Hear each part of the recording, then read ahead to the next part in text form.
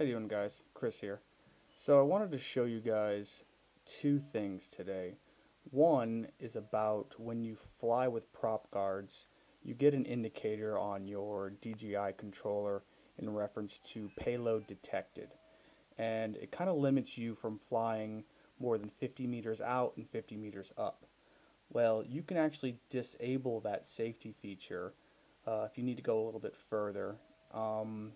I put prop guards on when I fly in areas that might get some interference or might have some trees, not necessarily when I fly around people, and I don't need that safety feature.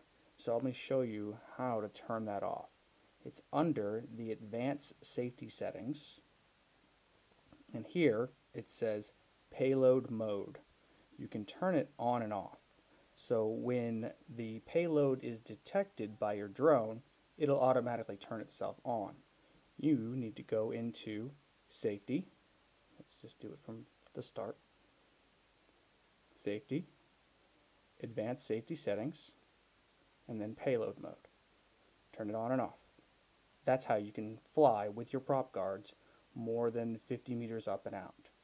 So, what else do I want to show you?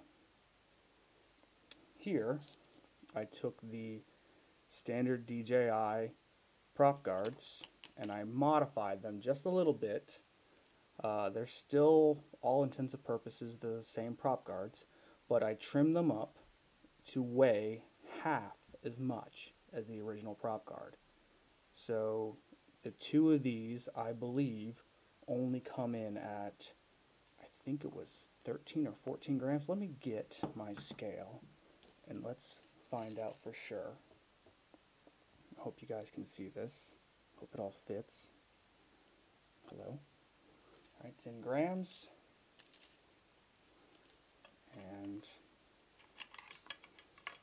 let's just do one for now, since it's having its issues with space.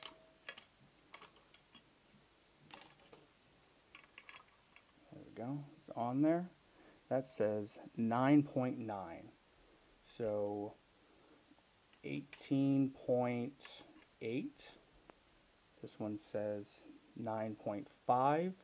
So 9.5, 9.9. It's a little bit different because of the amount of shaving that I did. Like, I took a file and I kind of cleaned this one, but I didn't clean this one. So half a gram difference right now. I'll go back through and clean it all up. But for the most part, I cut the weight of the prop guards in half. And, you know, on a small 250 gram drone, every gram counts. So just a tip for you guys, you can trim these down and still have the intended purpose of the prop guard. So, alright, that's it. Thanks, guys.